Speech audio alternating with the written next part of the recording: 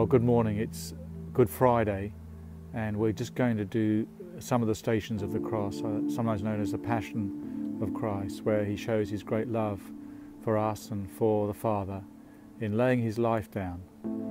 Jesus, who was the Lamb of God to take away the sins of the world, he himself became sin for us. He took the punishment that we all deserve for the things we've done in rebellion against God and hurting God and messing up this world. Jesus himself took that punishment upon himself and died on that cross for us. And so we see him.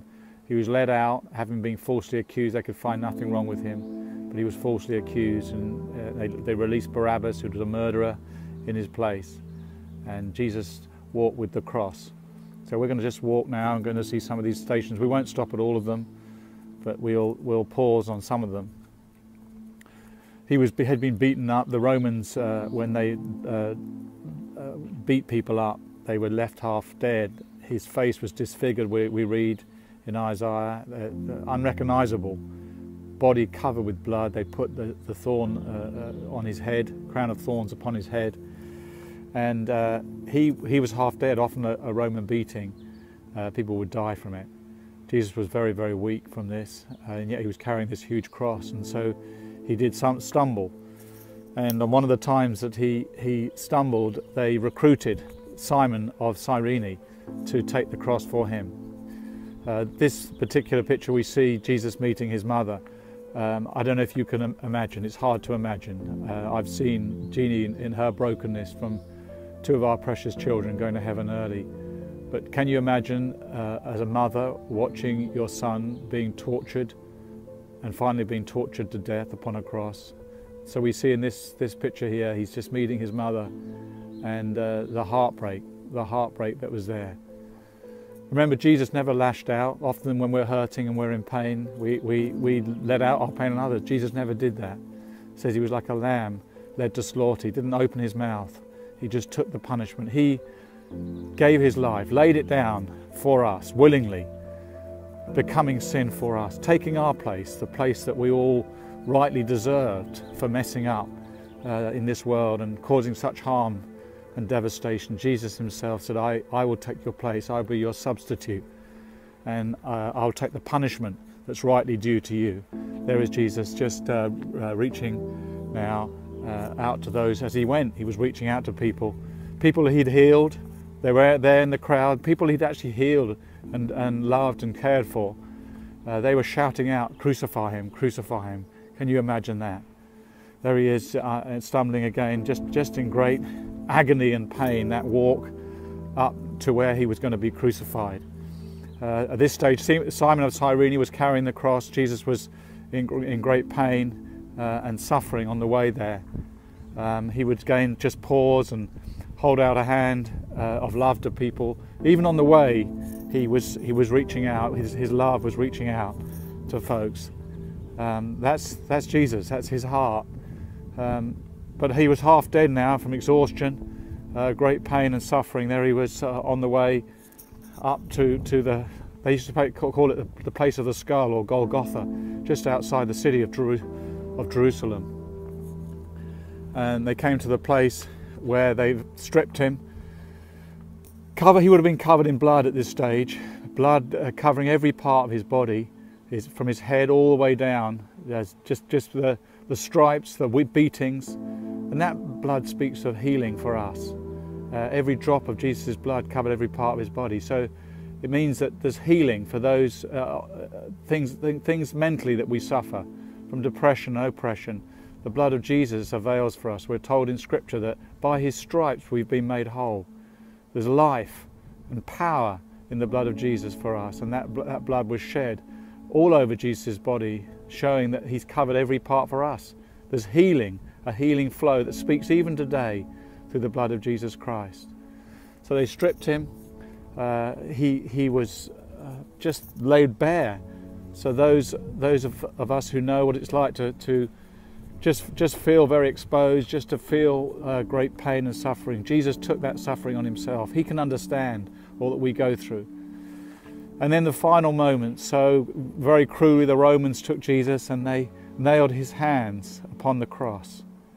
And there he was on the cross, people watching on, all of creation. I mean, you can imagine the angels, the fallen angels and the angels from heaven watching, and even the Father in heaven. I mean, it's hard to imagine that the Father in heaven watching his precious Son being tortured like this and put on the cross. But he did it for us. That's how much he loved us. This is how God showed his love amongst us, that he gave his very precious Son for us, that he might be our substitute, he might take our place, that we might go free through Jesus, through his blood, and come into relationship with God once more. That's how much God paid, that we might know him. Amazing. So Jesus was nailed upon that cross, and then they lifted it up and they placed the cross down into its hold. Such agony. They in the end they stopped doing crucifixion. It was just too brutal, too horrific. And there Jesus was on the cross. He cried out to his Father, Father, Father, why have you forsaken me? In that moment where the sin was upon him, the sin of the world was upon him, the Father could not look at his Son. They'd been together through eternity. And that moment when Jesus bore the sins of the world, even the Father had to look away. And there was darkness that fell on Jesus. That's what broke his heart, that his relationship with his Father at that moment was separated. And Jesus died upon that cross. No question of him dying.